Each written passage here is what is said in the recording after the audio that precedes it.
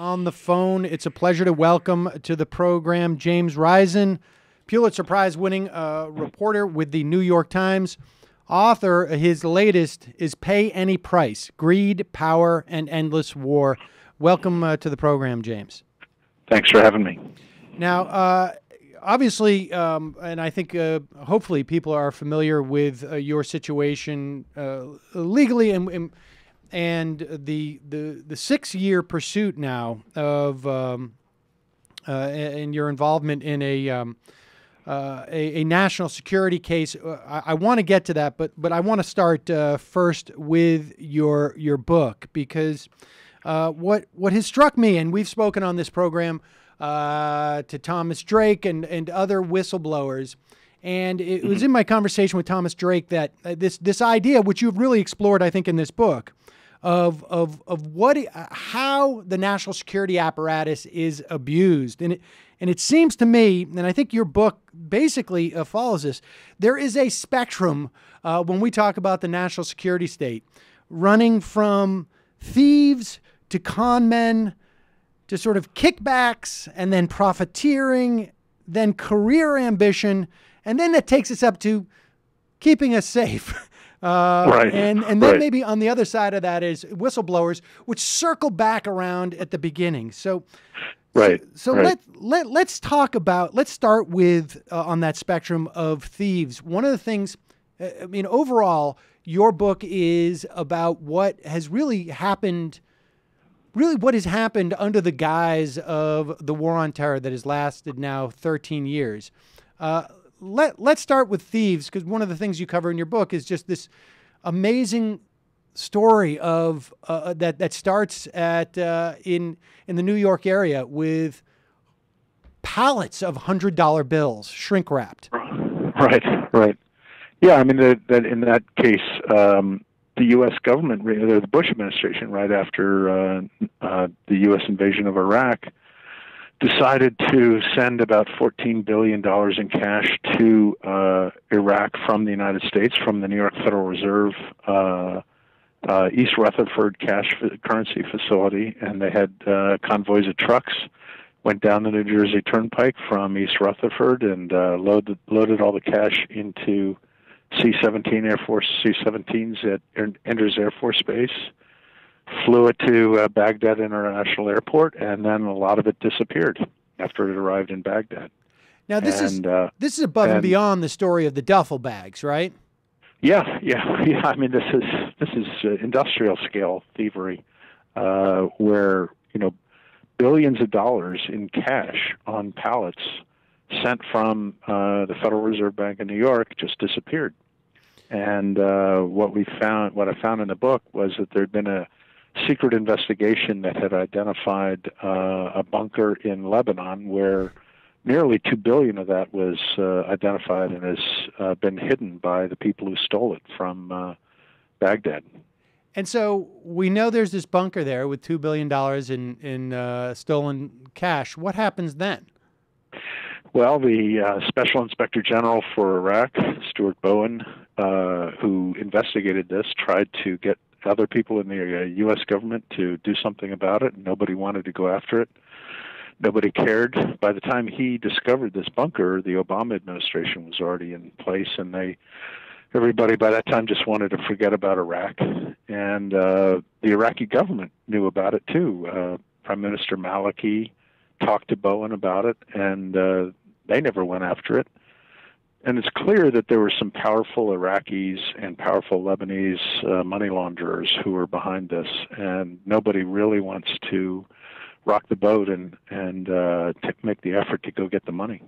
And I mean, that $2 billion is just the tip of the iceberg of the money that is gone. I mean, first off, whose money was it? What was the theory behind this? And where do you think the rest of it is? Well, then the theory was this was money from Iraqi government accounts in the United States that had been frozen or had been built up to hold Iraqi oil revenues from Iraqi oil sales.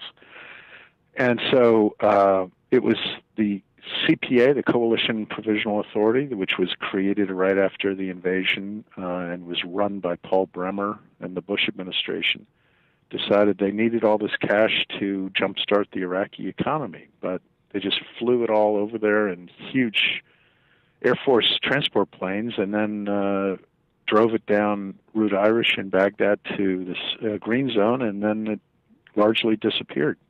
And there was virtually no accounting, no record keeping, no nothing, and no oversight. And since it was not U.S. taxpayer money, nobody in the Congress really cared about it. And really the only person in the U.S. government who cared about it was Stuart Bowen, the Special Inspector General. And he pursued this for years. And where, you know, I mean, when you speak to him, I mean, what is his perspective on all this? I mean, that's just sort of fascinating. There's a couple of figures in your book, and we're going to talk about them in a moment. But I just wonder, you know, for those people who have this perspective, and I think, you know, these types of people we're seeing, you know, maybe we're just more conscious of them, maybe, because I would even, you know, I would say the long line of whistleblowers we have, these people who sort of become disillusioned and just see, like, you know, wow, there's just no, you know, all. Well, you know, what I think I tried to show that in the book is that, you know, after 13 years of the war on terror, we've, you know, gone from what you might have called a search for justice in the beginning to today it's a search for cash and power. And we've created a mercenary class of people who now make a career off the war on terror. They want to get rich, or they want to get ahead in the government, or they want status and power. And that's what endless war does to a society, is it creates a mercenary class that feeds off of war, and it helps this, you know, vicious cycle of making sure that we never get out of a period of war. One figure who also stuck out as we move from sort of, I guess, thieves into con men is Dennis Montgomery. And this character, you know, a buddy of mine wrote a book about Sam Israel, who was the hedge fund, and the sort of the parallels here, you know, between the financial sector and this, I guess, industry, if you want to call it. You know, there's just so much money floating around. Right. And yeah. I mean, go ahead. That was one of the things that I tried. What I tried to look at was how, you know, when Dick Cheney said the gloves come off right after 9/11, what that really meant was we were deregulating national security, and so all the rules came off. And all the rules came off at the same time we poured hundreds of billions of dollars into counterterrorism. And so you had a deregulated national security apparatus in which we were pouring hundreds and hundreds of billions of dollars. And so you had enormous unintended consequences. In my opinion, it's kind of like the banking. You know, we had a national security crisis, kind of like the banking crisis. And everybody realized there was a gold rush going on in Washington. If you wanted to get rich, go to Washington and call yourself a counterterrorism expert. And that's what Dennis Montgomery did. And well, tell us about him. Well, he's just a fascinating character. He was a self-styled. He says he was a computer expert, and he created a technology that he said would allow him to detect objects on the video of Al Jazeera news broadcasts. And he claimed that he had the ability to find inside the banner on an Al Jazeera newscast, he could find the identity or he could find numbers and codes. And working with the CIA, he gave the CIA information that he claimed showed that there were a whole series of numbers hidden inside Al Jazeera newscasts that the CIA took to mean a series of flights that were going to be attacked by Al-Qaeda. And in the Christmas time 2003, the CIA took this so seriously that President Bush ordered a whole series of flights, international flights to the United States, grounded based on what Montgomery was telling the CIA. And some of the flights were from France, and the French intelligence didn't think this was very funny. And so they demanded that the CIA tell them what kind of source or what kind of information they were getting. And after the CIA finally told the French where they were getting this information, the French intelligence got a French tech firm to look at this, and they came back and said, this is a hoax. And finally, after a while, the CIA was convinced it was a hoax, and instead of admitting they made a mistake, they just covered up the whole thing and never talked about it for years. And wasn't it the case too that, I mean, this company, he formed a company, right? That via Dick Cheney is sort of like passed around. Like the Air Force was still into this technology well after that. Yeah, that's the amazing thing, is that even after the CIA became convinced that this was a hoax, he got contracts with the military, and even into the beginning of the Obama administration. And, there's some evidence that in 2009, if you remember, there was a supposed threat from Somali terrorists against Barack Obama's inauguration. And, there was some evidence that this it turned out to be a hoax, and there's been some evidence that may have come from, or Montgomery may have played some role in that incident too. And so it's something that's gone on for years. I mean, it went on for a long time. And wasn't it the case that George Bush contemplated bombing Al Jazeera because of this information? Well, what they considered was shooting down airplanes over the Atlantic. There was a meeting that I described in the book between at the White House in the week after Christmas 2003, where a top White House official discussed whether they should shoot down planes that are coming to the United States based on this information. Luckily, that never happened, but that was the level at which this was being taken very seriously. But didn't anybody at the CIA say, "Hey, you know what? This is an interesting story you're telling us, but maybe we should just double check this with some other firm"? I mean, this just seems like, thank goodness. That's one of the ways in which secrecy really can be leads to abuses. Where if you keep everything secret, then no one knows, then very few people know about it. And I think that was one of the cases here. It was kind of a case where only a very small handful of people were read in on this program. And so, only those who kind of accepted the basic premise of it were allowed to know about it. And because you kept the information about it so small, all people knew was the CIA has information about possible threats, and that very few people knew where it was coming from, so very few people could question it. So how does that work from a bureaucratic standpoint? Like Montgomery approaches somebody he knows in the CIA through probably some intermediary. I've got this technology. It's a very complex set of relationships that led to him getting in with the CIA. And I detail those in the book. It's very complicated, and it goes through a lot of different people. And I think it was because of those relationships that he was taken seriously. It led, through Congress and through lobbying firms, and it was just a whole series of people who worked with him at different points. But he even got a meeting in Cheney's office when he was trying to get more contracts.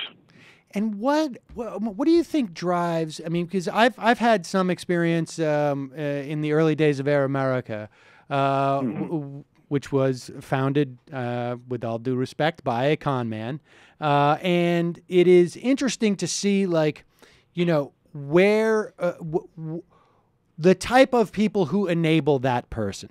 In other words, they have an agenda too. And a con man usually comes in with answers that provide it. Because I'm trying to cover this spectrum of what has been created by this sort of just pile of dumb money, essentially. Mm-hmm. Well, that's what I think. I think that's the basic problem here. Is we had, as I said, the U.S. we panicked after 9/11, and we decided, we're going to pour money at this problem of terrorism on an unprecedented level. And so we were basically throwing money at the CIA and the FBI and creating new agencies like Homeland Security and just giving them hundreds of billions of dollars, and it was more money than they knew what to do with. And so they were trying everything. And it was really crazy, and they really didn't have much. They didn't put much thought or didn't have much oversight. Nobody wanted, and it's still true today that no one wants to do serious oversight of counterterrorism, because if you criticize them, you're considered soft on terrorism. And in some ways, it goes deeper. I mean, this is the sort of the dynamic with Thomas Drake in some fashion. Is his whistleblowing was really more whistleblowing, not so much that something was happening that was unconstitutional, although there was some elements, but it was really like, this is a huge waste of money. This is just corruption. Right. And that's one of the things, like, that's kind of what I'm talking about, is that by keeping everything secret, you enable these programs to continue without any question. And that's when I talk about the war on whistleblowers in the book, that's really kind of what the end result of the crackdown on leaks is that you make sure that there is no oversight by suppressing the truth and by making sure everyone is afraid to ever raise any questions about anything. And so when Drake and Diane Roark, another whistleblower that I profile in the book, when they try to raise questions, they get persecuted, and the FBI raids their houses. And let's just put a coda on Dennis Montgomery. I know people are wondering, like, well, okay, this guy bilked the U.S. government out of millions of dollars, almost had us shooting down our own planes. What jail is he in? He's not. He's not in jail at all. He's never prosecuted for that. He was, as I said, he got contracts for a long time. The ultimate irony is, I think that the only prosecution I think he was subject to was some type of card counting scheme in Vegas or something, right? Well, he had some gambling bills that led to fraudulent his arrest. checks, I think it was now. Yeah. All right, so tell us about Larbus. Well, that's a fascinating story where it was a covert action operation with Special Operations Command in the Pentagon, in which they set up a fake company to supposedly provide intelligence for the Pentagon in the Middle East. And what I found was that one of the people being used in this operation was a Palestinian who told some other Americans involved in the operation that he wanted to find a way to launder hundreds of millions of dollars. And in one case told one of the Americans involved that he wanted to use the bank account set up for this covert action to launder as much as $300 million. And then I eventually found out that the FBI was conducting an investigation of this operation, and the allegations, they'd heard some of the same allegations. And I had a very weird meeting with the FBI where they agreed to come in and let me talk to them about what I had heard, and also in exchange they were supposed to tell me, kind of as a trade barter, some information back and forth about what both of us had heard about this operation, because it was so secret, nobody knew about it.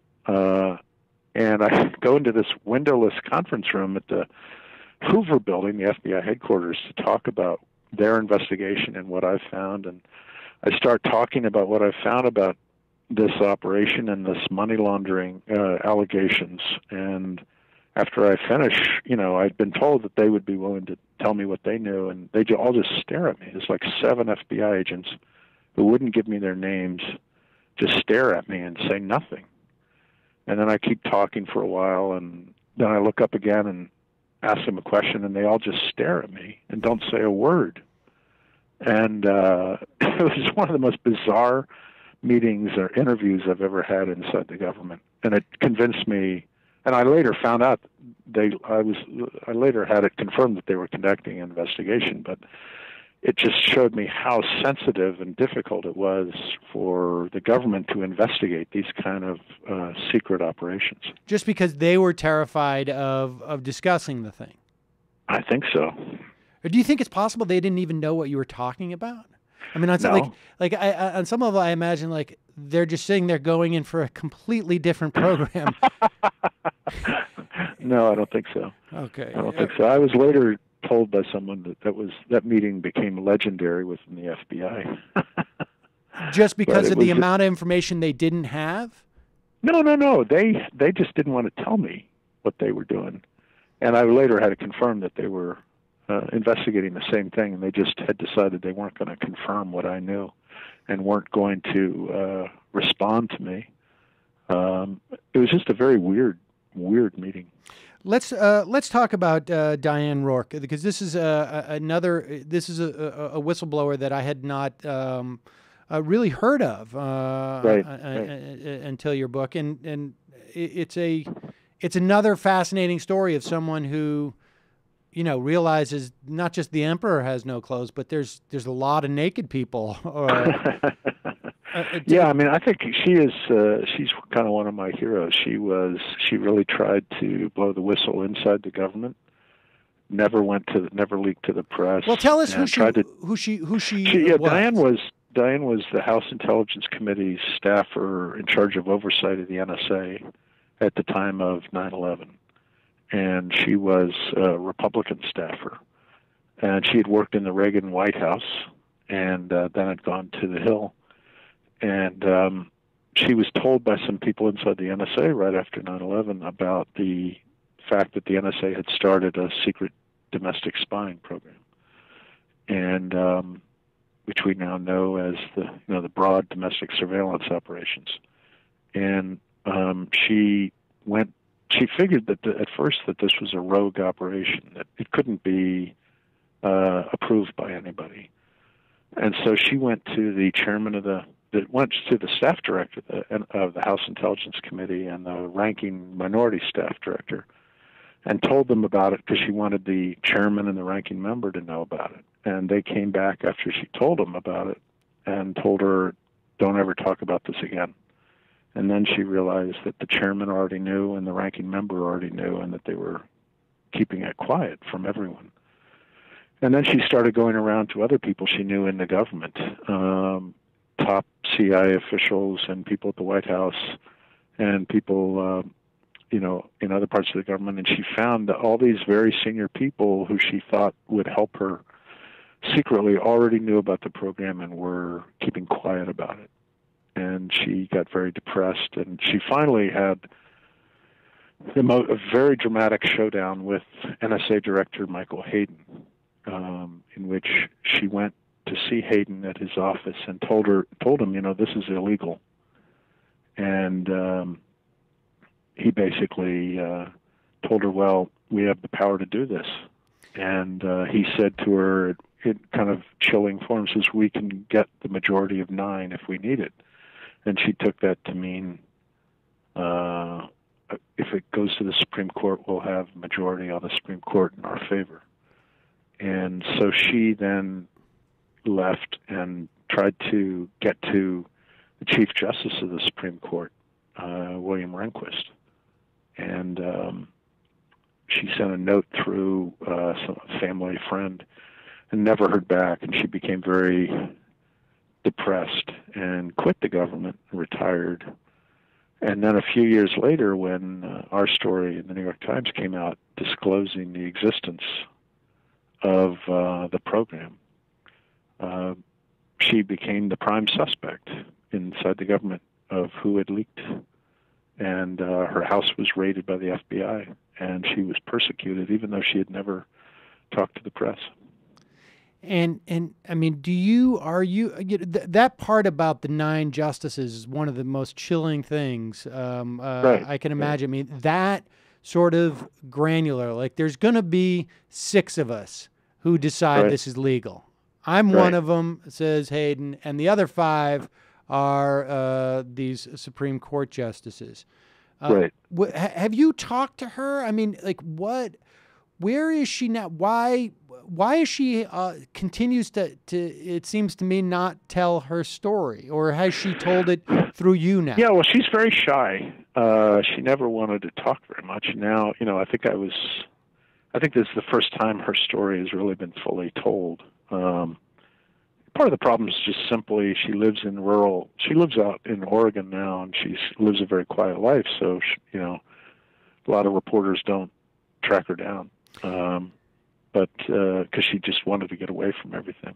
And in fact, but to me, I mean, she was like, there was a whole group of people, as you mentioned, Tom Drake and others from the NSA who were persecuted, and I think her story is one that is kind of a perfect example in my mind of someone who tried to blow the whistle the right way, that the way the government says you should blow the whistle, which is to stay within the system, and she still got persecuted. And so to me it kind of says to all those people, if you think Edward Snowden could have stayed here and did what he did, well, you should look at what happened to Diane Roark. Right. And let's talk about that, because Thomas Drake, in some respects too, or you I think speculate that much of the I don't know what to call it, the persecution, if not prosecution, of Thomas Drake was a function of a belief that he was your source as well. Yeah, that's not speculation. That's a fact. I got the search warrant that the FBI used in the raids of those houses of all those people, and they identify. They say this is part of an investigation into who leaked to the New York Times for their stories on the NSA by James Risen and Eric Lischblau. It says it on the search warrant. And what's fascinating, though, is that, in fact, the case that you're dealing with now, and I'd like to, if you don't mind, to talk about that a little bit now, because I don't know that people are fully aware that despite the fact that that was the sort of the most renowned story of that era, and hopefully people know that this is a story that was essentially, I mean, is it fair to say, is suppressed by the New York Times on multiple occasions, and they only decided to run it when you basically said, I'm putting it in my book. And they basically said at that point, well, I guess the cat's going to be out of the bag. We might as well get a couple of, we may be able to sell some papers out of it.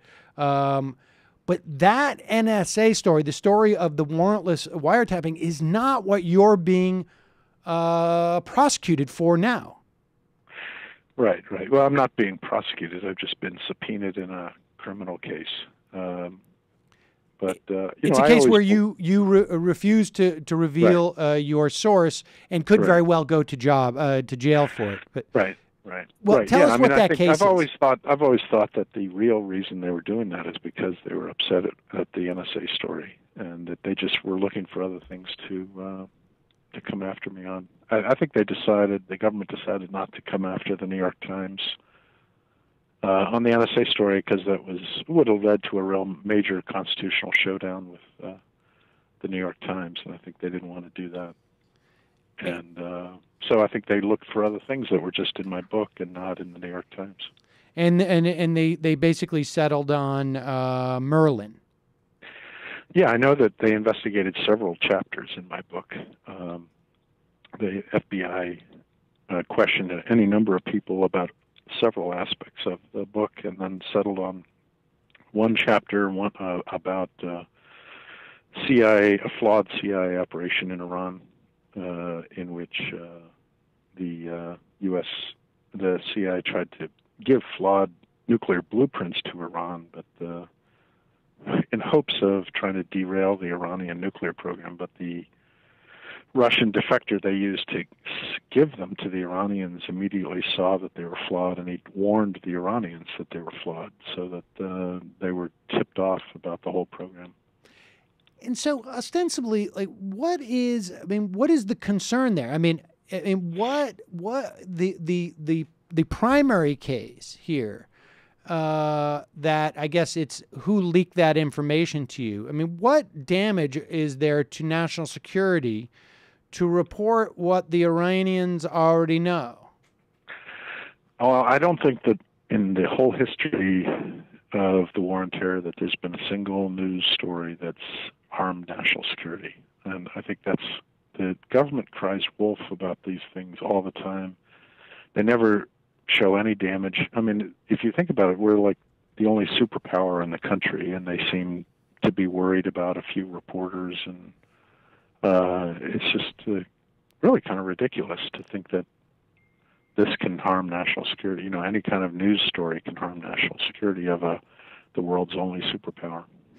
I mean, what do you think? I mean, you know, and I guess maybe I already know the answer, and it's embedded in your book. But how do you divide up the I guess the agendas that drive that belief? In other words, how much of it is sincere? How much of it is I want to make sure that people don't realize I'm involved in thievery or incompetence, or I mean, because that I think is, you know, I think that's the part of the story, and I know your book, you know, addresses that, but I think that's the part of the story, the people that is the most, in some ways, the most accessible, because everybody who works at any type of big corporation or even small corporation sees this on a daily basis. Sure. Well, Jim that's a good blew way to it, put it. and so Imagine, you know, whatever company you work at, and imagine that everything in the entire company is secret from everybody else in that company, and that only like 5 people know about any particular thing going on. Imagine how screwed up the company would become because of all the abuse and waste and fraud that would happen if no one, not even people in the building, and certainly no one outside, could ever know anything. That's a recipe for abuse, and that's what's happened. People have used secrecy to cover up embarrassments and mistakes and errors in judgment and thievery and fraud. And I mean, it's almost a self-reinforcing loop, right? We've got to keep it secret because of the screw-ups, and the secrecy creates more. You can always say it's in the name of national security, that no one can know what I do because I'm really important. And lastly, just put into context for us, as you, I mean, so that people understand why you are willing to go to jail to protect the source. I mean, the importance of the type of reporting that you and others like you do, and why that principle of protecting the source is so important to that job. Well, I think it's the only way to continue to do aggressive investigative reporting. You got to have reporters need the confidentiality of sources in order to continue to do aggressive investigative reporting. And if we don't have that in our society, then we'll have more abuse, more corruption, and far less transparency. And so I think it's really vital. Do you think the American public has less of appreciation than they used to of that dynamic? Yeah, probably. It's not. There's not much of a constituency for the press or the media. People hate the media, so we're an easy target. And but I think they might miss it if we were gone. Yeah, indeed. I'm just curious as to what do you think has changed in society that they're not. Today's Dustin Hoffman is not playing you in a film. I think we brought that on ourselves. There's a lot of things to hate about the media today. So, you look at the tabloid nature of most media, and it's pretty ugly. So, I can't defend all the media either. So. But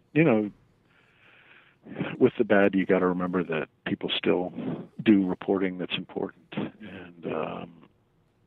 and so there's a lot of really good reporters out there that need protections like this.